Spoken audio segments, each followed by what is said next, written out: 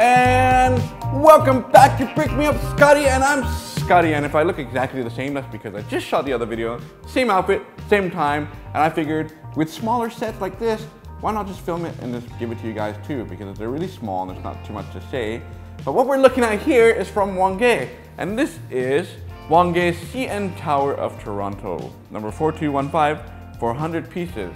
Now this is not my first architecture, this is like my third one, second one, third one, fourth one, I can't remember. And I blame one person for all of that, and his name is Trucker Nick. Trucker Nick got me the San Francisco Golden Gate Bridge. I haven't brought it down to the office yet, I'm still trying to figure out how to carry it down. But because of him, I'm now addicted to architecture. Anyway, they sent this to me, and they said, can you review it? And yes, I can, so this is why we're here. Now this thing is so tall, I had to make the camera a little bit wider so you can see the top here. And the camera over there, they can't even see the whole thing unless I pan it like this. Look at how tall that is, whoa, that is tall. So this is 400 pieces, meaning it's not gonna be very long for you to build. And it's very, very cool, I really like it. I think there's no problems with it at all. Look at that, it looks like it's gonna fall over on that camera. Yeah, do-do-do.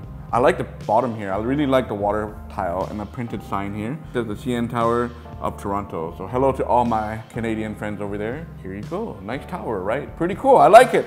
Now it is a little bit flimsy, meaning like you just have to be careful. The top part actually does come off, which is really cool. You can separate it and you can take this bottom piece off. You can travel with it and put it wherever you need to put it, and then put it back together like so. Looks like a rocket on the top.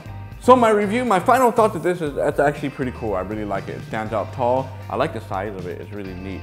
And it looks cool. It looks futuristic, yeah? Oh, and the manual I should show you, by the way, it's actually really good. Look, very easy. This one is actually pretty easy to read. You guys can get used to it really fast. Thank you, WANGE, for making this small. So because there's not much else to say about it other than it's actually pretty cool, I have no problems with it. I think it's pretty dope.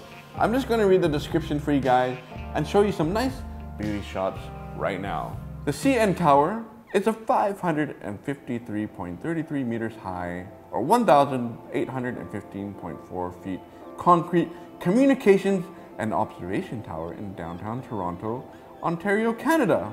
I did not know that. It was completed in 1976, becoming the world's tallest freestanding structure and world's tallest tower at the time. It held both records for 34 years until the completion of Burj Khalifa and Canton Tower in 2010. I don't know if I said that right. It is now the third tallest tower in the world and remains the tallest freestanding structure in the Western Hemisphere. The more you know. A signature icon of Toronto's skyline and a symbol of Canada. Its name CN originally referred to Canadian National. Since the name CN Tower became common in daily usage, the abbreviation was eventually expanded to Canadian National Tower or Canada's National Tower. However, neither of these names is commonly used. In 1995, the CN Tower was declared one of the modern 7 wonders of the world by the American Society of Civil Engineers. It also belongs to the World Federation of Great Towers, where it holds second place ranking. So there you go. The CN Tower from WANGE. They've been collecting the Lego ones, but you can't find other brand ones. Here it is. We sell it. It's on brickmeupscottie.com.